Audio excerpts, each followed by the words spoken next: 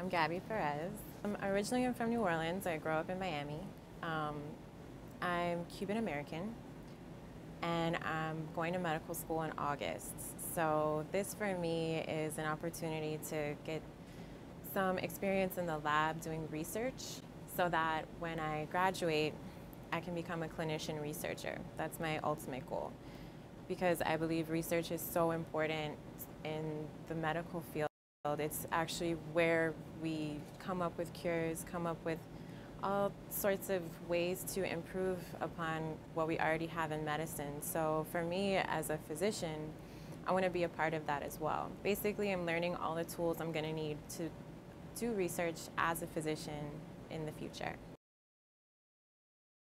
I'm going to osteopathic medical school, which is a little bit different than your traditional allopathic physician. The difference is that we incorporate what's called osteopathic musculoskeletal manipulation. So it's manipulative techniques in order to have the body use its innate ability to heal itself. It's more of a holistic approach. And I believe the future of medicine is really going in that direction. So for me, it's really important to study medicine in that way. That's what I want to do research with in the future. Although we have all sorts of claims of how holistic approaches are so beneficial, both economically and physiologically, there isn't much research going on, especially in epigenetics. And that's how anything in the environment would affect our genes, so down to the genetic level.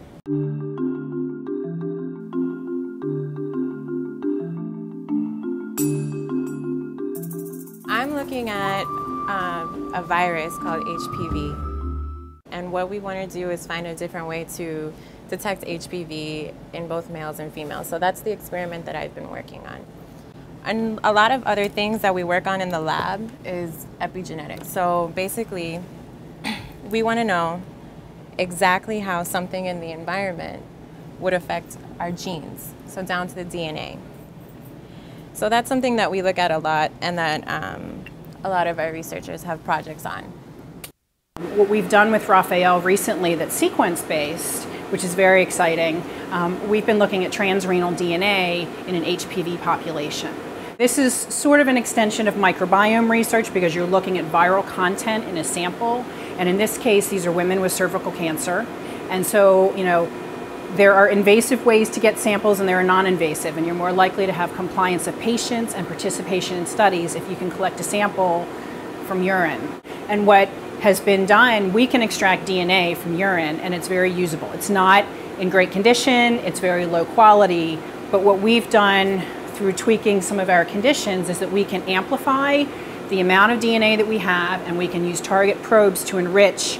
In this case, we want to really look at the HPV component of this transrenal DNA, and we want to see what strain or type of HPV is present. And what was surprising to us in the small number of samples we've surveyed so far, it's a very sensitive method. We were able to start with very small amounts of DNA. We were able to target the HPV content, and we were able, from very small segments of DNA, through computational methods, we were able to assemble those pieces and realize that we have full genome content from multiple types of HPV.